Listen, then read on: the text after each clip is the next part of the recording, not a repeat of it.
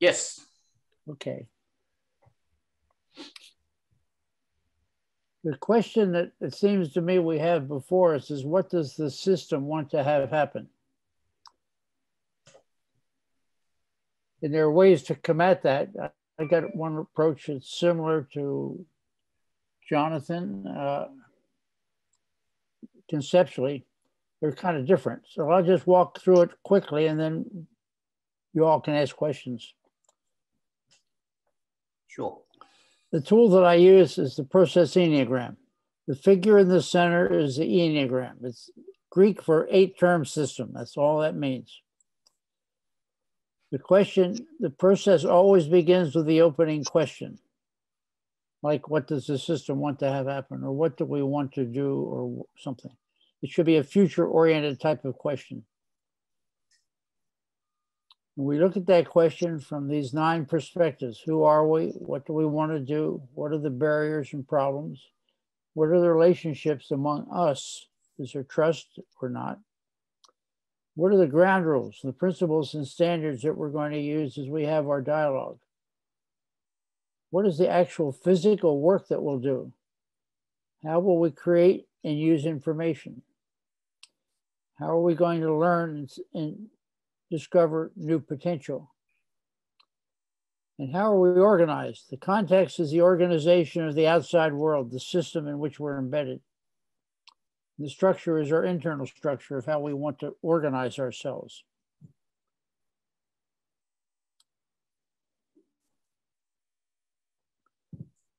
So the process Enneagram is the bridge between complexity theory and practical application. I've used it for about 35 years with groups at all educational levels, from illiterate to professors. Nobody's ever walked out on me, and they all come back after 2 days. And the question always is, what does the system want to have happen? And we are the system. Those of us here and maybe some of the others. And we are in the system. We're not talking about something over there, but rather we are in it and creating it. So it's a view from inside. It's not a view from looking at it over there. Everyone has a voice. As we do this, we need to create a psychologically safe space for dialogue. And with this group, that won't be a problem, but it's going to be where people are telling the truth. People can speak up, share what they're thinking. We're going to listen for understanding, treat each other with respect, that kind of thing. In the course of it, we co-create our living strategic plan. So we create a plan, and as the world and the conditions change around us, we can continuously modify the plan to keep it current. Mintzberg was very down on strategic planning because the way we used to do it would be to work real hard for a week and come up with a plan and put it away and expect it to be the same 6 months from now. And it's not even the same the next day. Using this approach, we can see the whole of the question, the various parts, and how the parts interact. Doing this process is a facilitated dialogue, so I would walk you through it. I would sort of be the facilitator for it. But it's simple and moves fairly quickly. We need to follow the process.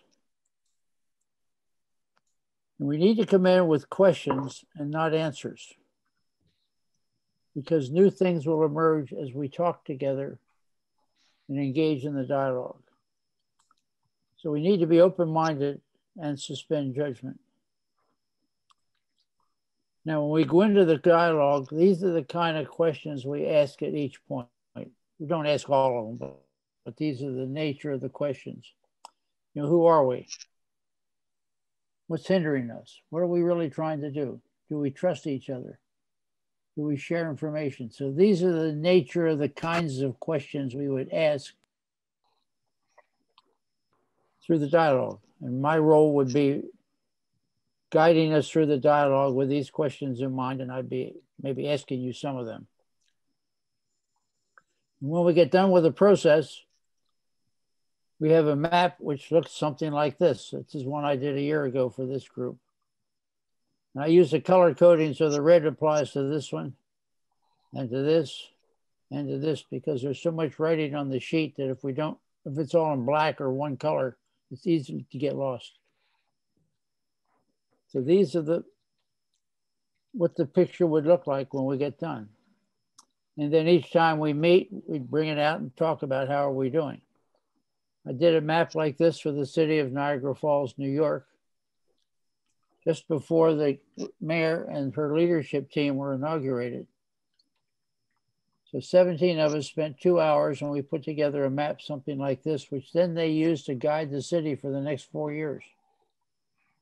And there were changes. We wound up actually having created 3 maps during the course of the 4 years. And the city manager began each meeting with having each person answer the question like, how are things since last week? What do you see? Not everything, but just 1 or 2 points. And the group begins to learn to talk together and listen together and work together. And in that case, we took 17 million bucks out of a $62 million budget and services improved. So it's a way for the group to engage and pay attention. So going back to the opening question, what does this system want to have happen? When we struggle with that and come up with some ideas, then we can begin to step into a process like this one or others. Okay, I'll stop. Are there questions about this? We can do this with a group this size in about an hour and a half. I don't fully understand how what you have now on screen relates to your original question and how it provides a kind of answer to the original question. Okay, let's say for this diversity group, the opening question is shown here. When we talk about each of the 9 points, it's with respect to the opening question. This keeps the conversation centered around the question rather than talking about some other subject that may come up, which would be a different process. So at each point, when I ask the questions, it's always in relationship to the opening question. And we have dialogue about that. So that's how they Richard, could I add something to that perspective? Yes. In the case where you have a well-defined group or a collection or city or some other entity that is well-defined, then what may happen is happen within the way that identity is defined. I think Jason's situation, as he is our leader, is how do you create the identity? Or do what do we want as an identity? Because certainly I've listened to maybe a dozen now, well, half a dozen at least, different presenters. And it's not clear to me that there is a true identity within this group of presenters, which is just another way of saying is, what is second order cybernetics? Well, that's an excellent question. And it's one the 3 of us had as we talked about preparing for today. And that's a big challenge for this group.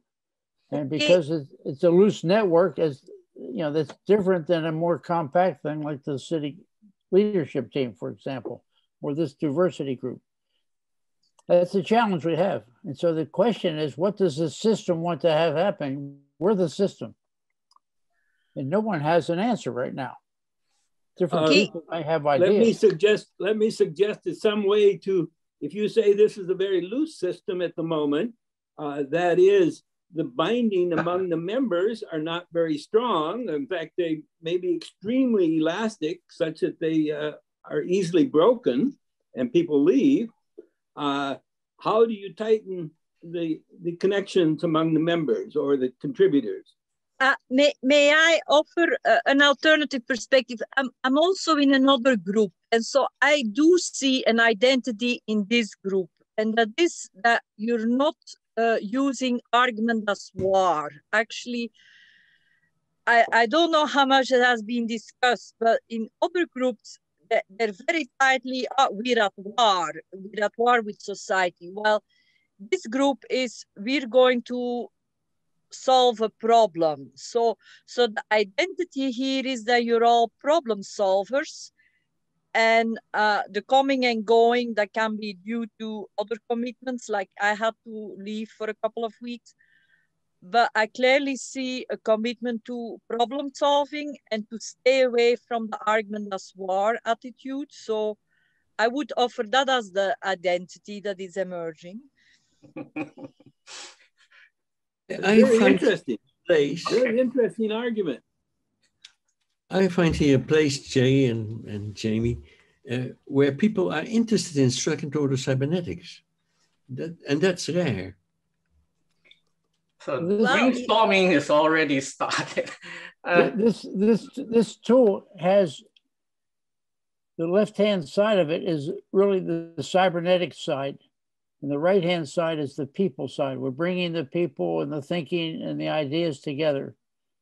And then we're going to organize ourselves and do some work and learn. And so we're bringing the cybernetics as well as the people together in a seamless way as we go through this process. And we're dealing with natural processes deeply. We've talked with Lowell about self-organization. The self-organizing process is 036. It's a natural process which everybody, all nature rather, is just has lots of self-organizing properties in it, weather, for example, and rivers. The red is the line, is the pattern for how work gets done. And I think that's a universal pattern of how activity takes place when we do something. For example, I'm hungry for a piece of cake. That's my identity. My intention is I'm going to bake a carrot cake because I like carrot cake. I have to get to the recipe and see what ingredients are needed and what kind of equipment is needed. And then I look in the kitchen to see if I have all the ingredients and the equipment. And I organize the kitchen so it can do the work. I bake the cake. I eat a piece of it. If I like it, fine. If I don't, I go back and do it again and revise it. As I've watched organizations carefully for the last 30 years, this pattern seems to be recurrent. These two patterns, I have a hunch, we all know at a deep unconscious level. And when something happens, it rips off the top-down processes that we're accustomed to. These tend to surface and people do them. That's a whole nother workshop we could talk about. But at any rate, I'll stop there. This is an offering. This is a way to look at the question. Yeah, the and interesting for all part. of us, the question is, what does the system want to have happen? So we will keep thinking about that. Richard, can I ask a question about your diagram? Yeah, clarification questions. Please ask yes, it. It is a clarification question. So you picked out a path. Now, from just simple logical perspective, you have 9 objects there, and therefore you have, I think, at least 9 factorial possible paths that you could select. So my question of these 9 factorial possible paths, you picked out one, which actually ignores 2 of the positions, 3 and 6. Oops, we lost Richard. I just went off and I'm back now. Yes. Oh, okay. I just fell off the network. I'm sorry. Well, that's okay. That's okay. I think. Yeah. The question is, why do you omit 3 and 6 from your list, from your path? Because every model is imperfect. You see the thing here. Ask your question again for me, please. Oh, so of all the possible paths, which is 9 factorial, which I can't calculate in my head this quickly, you pick out one of these possible paths of the certainly probably 10,000 possible paths in there, and you omit 3 and 6. And so the question is, why did you pick that path, and why do you omit 3 and 6? Particularly 6 is information. The self-organizing process is who are we, what are the relationships, and how do we create and use information? All groups self-organize. They need to have information. A motorcycle gang, they have relationships that are consistent with their little mini culture, and they know how they fit in. And so it's a self-organizing process. And as a manager and as a leader, I worked on that a whole lot. That is a different process than the process of doing, which is the red lines. Now, I didn't invent this model. I just have been able to try to make it accessible to regular people. Because you if I could just comment that the question you brought up is about self-organization, and that's the ontological level, and the worker command and control level is at the top. What's really interesting is it's really a tripartite model of where you are in terms of command and control, rational thought, the image that you create in the learning, etc., that then goes down to the ontological level. And this gives you the 360 intelligence that I find fascinating in this affective model.